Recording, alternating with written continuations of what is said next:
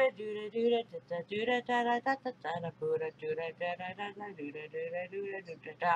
bang.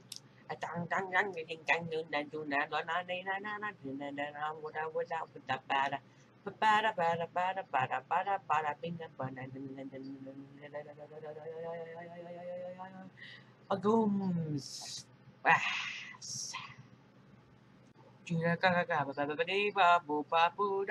Hey there guys, this is my Rose and I'm here to do the Cutie Marks. Well, I'll just spell it out to you. Chronicles. Yes, I can't really read. I can read books, yes, but big words, I can't really read big words. In any case, we finally have the episode where we finally get to see of all the basic stories of how they got their cutie marks, which is quite adorable. Okay, here it begins. The episode begins with Apple Bloom, Scootaloo, Sweetie Belle trying to zip line down the forest since the tensing the rope is too slow and lose momentum and get bunched up in the middle, while frequent in between their band of ropes, causing my rope to burn through. You shouldn't have done it, you know. My sister's planning to have a birthday next year and she wants to do that, and I might want to try with her, but I wouldn't know how. I do magic and I do all sorts of creating, but I've never zip line before. In any case, they tumble down and got covered in pines and needles and sticky bee sap, which is ew, gross. But they don't get their cutie marks, of course. While washing up the sap, they agree to spend the rest of the day investigating how other ponies got their cutie marks. Safely after they go on an adventure, Scootaloo is intently getting Rima's story because Rima is fast and tough, not afraid of anything. But I think our first story is from Dear Old Apple Sister. Apple Bloom and Sweetie Belle ride in a cart attached to Scootaloo's scooter to get back a Ponyville. Suddenly, 3 rabbits are holding apples across the path. Scootaloo brings her scooter to the hole. It turns out that Applejack has been chasing these thieving varmints.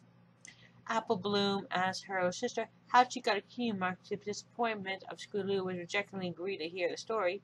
Applejack says that when she was a filly, she left Sweet Apple Acres to go to the big city of Manhattan. I get it. Maine, as in Maine in a pony's hair. Seriously, that's so lame. Most ponies, it's fun, but to me, to live a glamorous life with her aunt and Uncle Arch, which we'll never get to see. I hope in season 9. Yes, there's season 9. We get to hear more about it. I mean, come on, seriously. We've heard about the Pears being a family and Orange. Wow, beats me when they're gonna do it though. They take her in as an amusement for saying y'all, promising to turn her into a sophisticated pony. In no time, the scene cuts to a former dinner. A pony asks Applejack for her opinion on Manhattan's life. Applejack smiles and says that it's simply divine, and she lets it slip a rooster crow in the morning. Hometown, the high-class ponies have no idea what a rooster is.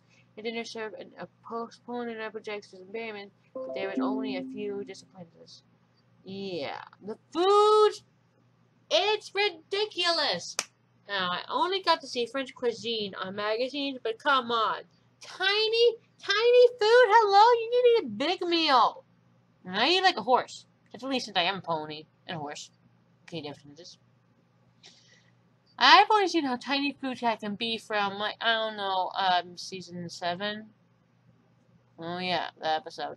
Or Pinkie Pie, and of course, Rarity go into that. I love it so much. I'll probably want to do that one for Father's Day episode. Which next year, right now, can't. As she watched the sun rise next morning, she says out loud how much she missed her family apple orchard.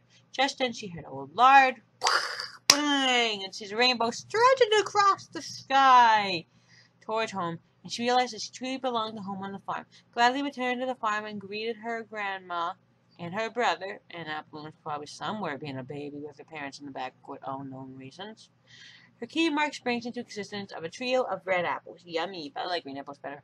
After Applejack runs off to continue pursuing the rabbit, Scootaloo pressed the group onwards. I kind of like the story about that happening. Going to some rich relatives is fine and all, but it's never truly home. With the items there, sure they're fun, and sure you'll be fancy and glamorous. But what's the point of being there if you don't have clothes for any pony? Trust me, I know how that feels. I've been on the road trying to leave my family before I met Jaco, or Adopt Raven. On with the story. The crusade narrowly avoided colliding with Fluttershy, who was guiding ducklings across the road. She tells them how to be more careful and asks them if they're in a hurry. When they tell her that they are on their way to Reba does the Cutie Mark story, Fluttershy says that she owed her Cutie Mark to Dash. Fluttershy recalls that when she was little, she was very shy and a weekend flyer, as usual. From her summer flight camp, after failing the attempt to fly through some close range, two male Pegasus started to make fun of her. Fluttershy is the most humiliating moment of her life. Suddenly, Rainbow Dash land between Fluttershy and bullies and telling them to leave her alone. The bullies and Dash agree to race. The man who's the big shot of Fluttershy standing on another cloud waved the checker flag in the race. As they took off, she was knocked down a cloud and fell free, unable to fly to keep from falling. A beautiful swarm of butterflies gently carried her away to the ground. She had never been near the ground before. She had never seen butterflies before. She found them in the surrounding meadow beautiful, and she started singing, expressing, which is totally adorable, and I love this song. But I wish she could sing it again. Maybe in the later seasons. I would love it. Maybe she and Discord would sing it together. That would be adorable. And the little creatures sighed in a new world. She enjoyed it. But at the end of the song, there was a loud bang! And, accompanied by a pneumona's expanding rainbow-colored ring, the bang frightened the animals, and they all ran for cover. Fluttershy kindly came and cornered the animals, and discovered her inhaled ability to communicate with animals on a different level. They earned her the key mark, which make mark of 3 cute little pink butterflies. Cute, but I'd rather have her have ladybugs. I should do a tattoo of a ladybug on my forehead. Oh, right, sorry about that. And, well, but also to some Scootaloo's annoyance. Since Fluttershy did not witness the rest of the race, Scootaloo wants to find Dash. Sweetie Belle struggled that maybe Rarity knows. Somehow they end up being Rarity's assistant, heroine of their outgoing pursuit of the Cutie Mark she recalled the time when she got hers.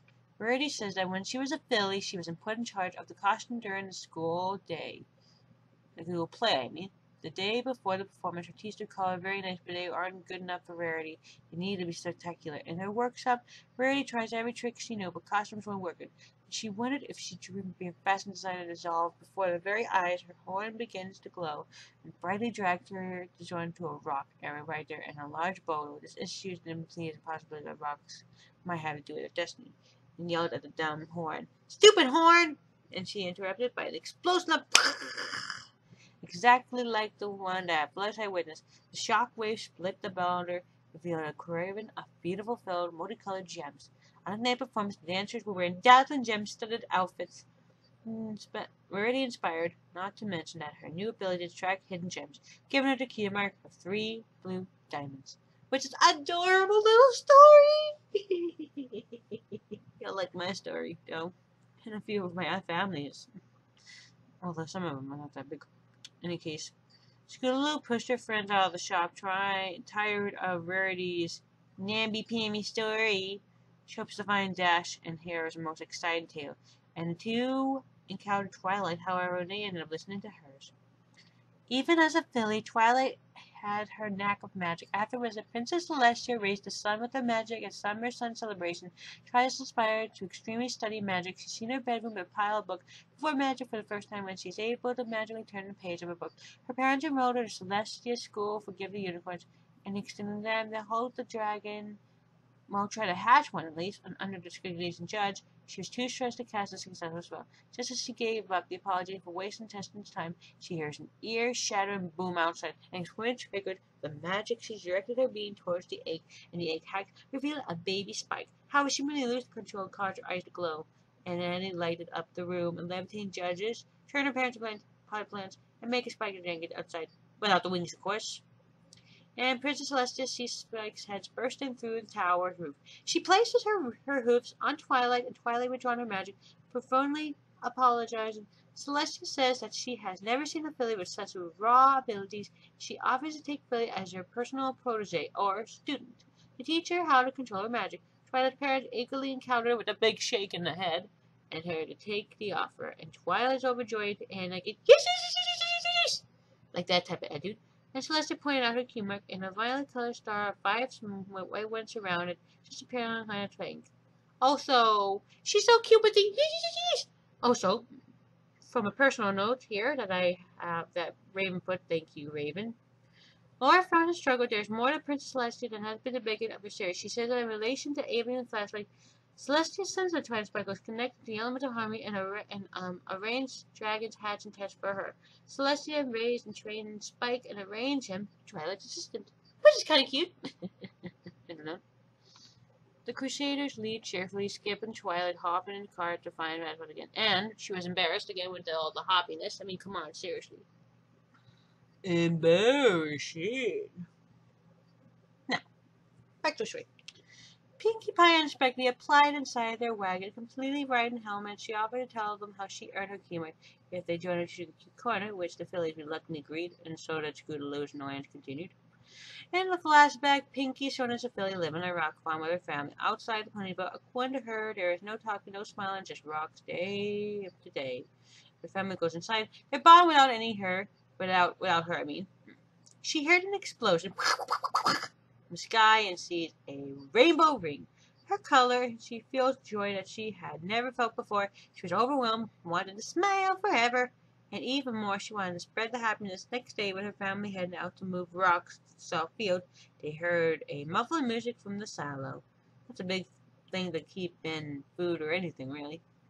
Pinkie Pie packaged them inside, and the mother called by name, Pinkamena Diane Pie. There was a party decorations inside, balloons, streamers, music, cake. First time I seemed completely out of their element. Surprised by the party. The experienced face started changing, their mouth wiggled, and they finally broke a huge smile. Pinkie exclaimed, "I'm so happy!" She danced with her family, and her Cutie Mark blue and yellow balloons appeared. Which I quite love the story. Back to the present, Cutie Mark Crusaders react and finish the story by saying, and that's how Equestria was made, which confuses the small fillies. Say that she will tell them her Cutie Marks are on the way home. Sweetie Belle assured Scootaloo that they just Pinkie being Pinkie, and the Cutie Mark Crusaders finally found Rainbow Dash, who was one of her friends. Having heard the village interested in Cutie Mark, Dash tells them that her story. Oh, pardon me, I need to go check on someone. Have you cleaned your room today, Sally? No, Mom, you don't have to. I have to. You read a lot, and you never clean your room. Mom, don't embarrass me. Too late. I'm back, every pony. Now let's continue onward.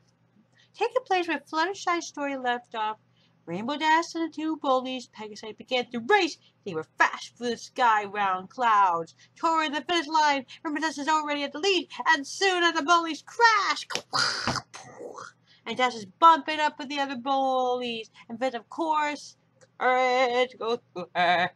But she catches up and takes the lead again. Then she tells the Cutie Mark Crusaders about how she found the love for endurance in the extremes of gaining so much speed, desire to win, helped her beat the bullies, and most of all perform the ultimate trick that was only legend in the Sonic Rainbow. And she ran over it and ordered her mark, a rainbow color lightning bolt.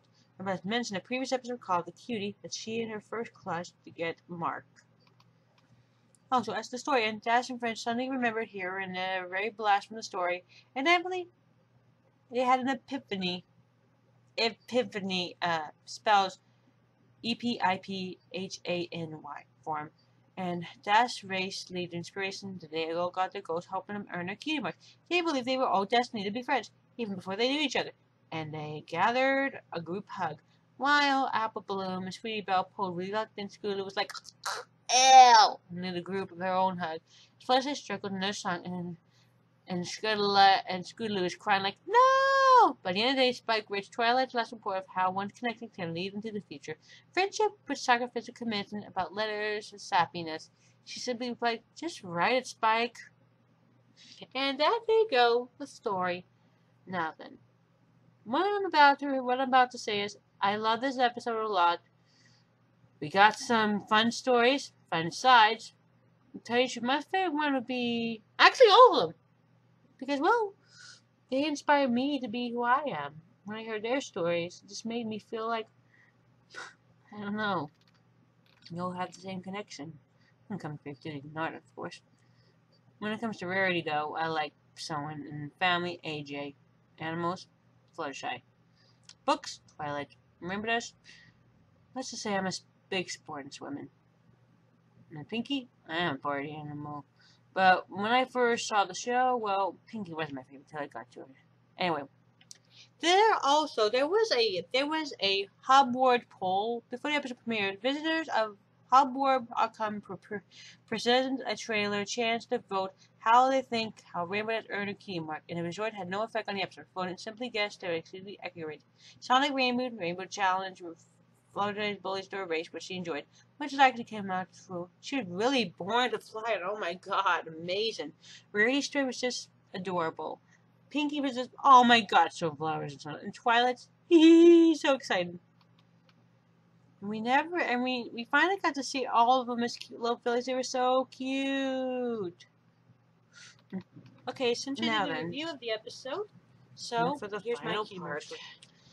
In our village, my sister got really sick. Unfortunately, she got a fever called bat pony-itasis. It's a sickness that bat ponies get when they're staying up too long. I mean, they sure stayed up, but then, well, you get it from a certain germ from a cave. My sister went hunting for night flowers to make her paint. She usually liked to paint at nighttime sometimes. And then she came home with it, and she was very sick. My mother kept me away from her room at all times. The soldiers were watching over me. It was like annoying at best, and my father tried to reason with me that I shouldn't be near. I mean, I'm not a bat pony. The only thing I have my bat pony heritage is like staying up at night. Although I don't do that. I don't stay up because I need my sleep. And I know I have a lot of dream abilities and all that. I may not got Cutie Mark and dreaming, but I did get a thread. But now I'm in the story. I was really worried about my big sister, and I was worried about saying I was really worried about her. So, luckily, my father came in. He knew I was bored. He said, "Why don't you make something, make her happy, make her smile any better?" And I did. I made I would believe I remember. Oh yeah. Her favorite animals are considered to be tigers, so I kind of made her a tiger plushie pillow. It came out really adorable, except it had a pony head on its head. Half pony, half tiger. I know, it was kind of weird to do it, but I was young, didn't have a lot of inspiration. So I crept into the room where the soldiers had fallen asleep. Go figure. It was during the day. I mean, bat ponies can't always stay up, When I saw my sister reading her book, and she saw me and smiled and waved at me. I came in and I gave her the doll, and at first she was gonna hate it because it was my first time making a doll, and I was 11 years old when I was making it, with my magic and all that. And then I thought she was gonna yell and scream at me, but no, she ended up hugging me and saying, "Thank you, White Rose, you're amazing. You made this. Is this your first time making it? This is amazing. Really?" And I was like really happy with joy, and as soon as she was hugging me and the doll, my butt started glowing. And yes, I got my Cutie Mark when I was 11 years old. I know. I should have got my Cutie Mark when I was like 7, like the Cutie Mark was shaped. But no, I got my Cutie Mark when I was 11 years old. And my Cutie Mark was a needle and thread with a little heart on top of it. And I was very happy with that Cutie Mark. I was glad to have that Cutie Mark. And then, after that, I started shaking my butt out with my mom and my dad. My dad was impressed with my sewing talent, but my mom, no. She'd rather have me use my talents for dreaming, not sewing. She didn't like the idea of me being a toy maker. She'd rather have me be a dreamer, since that was my job at the time when I was growing up. But my sister and father, sorry, I almost said brother, sorry. At the time, they loved my toy making. And then after that, as I got older, I got really good talented, and my mom really hated me doing it. And then you know the rest, that I ran off. And you know the rest. That's my sister's Cutie Mark. I will tell her her story. When I was just a little baby pony, we were on a walk. We were looking for mushrooms to make a marshmallow soup and all that. And I got lost. I was only 5 years old, and my sister was looking for me. I was really scared and crying my eyes out until she hugged me and said, "It's okay. Right, Rose, I'm here. I'll always light your way. It's alright. It's alright. Shh, it's okay. And then I she hugged me, gave me that love inspiration to follow her. And everything else. Her butt, her, she got a humor, and it was a lighthouse. It was a little lamp with a candle in it. It was amazing. My father loved the humor, and Mom was okay with it. So basically, those are the stories of the Cutie Mark exchange. Now, as in for, well, okay, I'm going to do the whole family, I suppose. Jacob got his Cutie Mark from writing his first story ever, and when he was a little colt, he wrote this into a beautiful story about a little colt going on a trip to the ocean to meet the merponies and all that.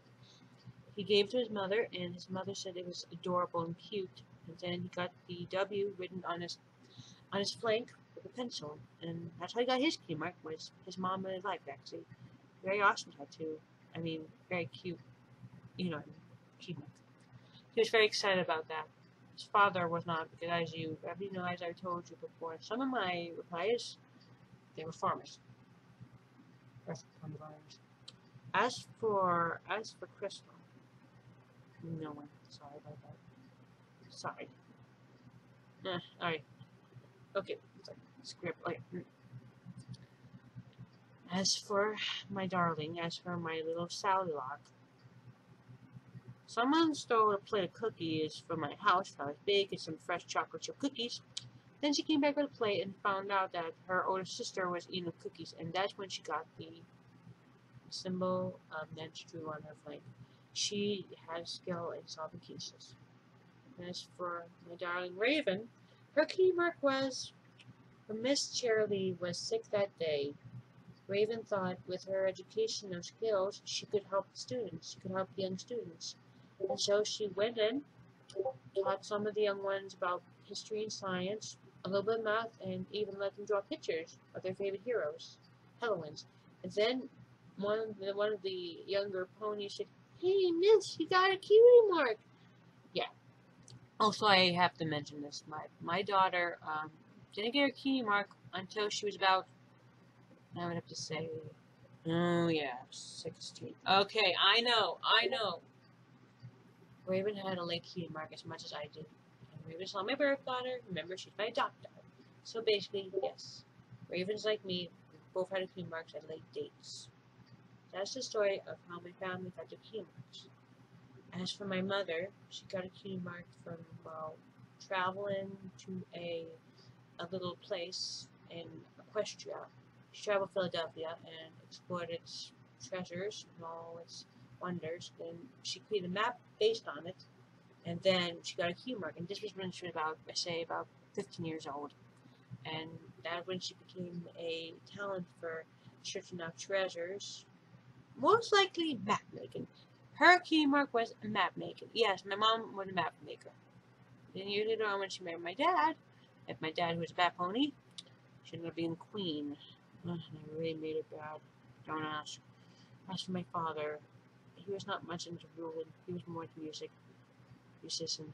When his mother was starting to lose hope in ruling the kingdom with his father not there with them, he played music on his little guitar when he was about 8 years old, and his mom smiled, and then his flame glowed. So I would say that's pretty much how my family got their Cutie Marks and all that. And I hope you guys enjoy this. So see you guys, and ponies. I hope you enjoyed our stories. Remember, subscribe to my channel. Bye.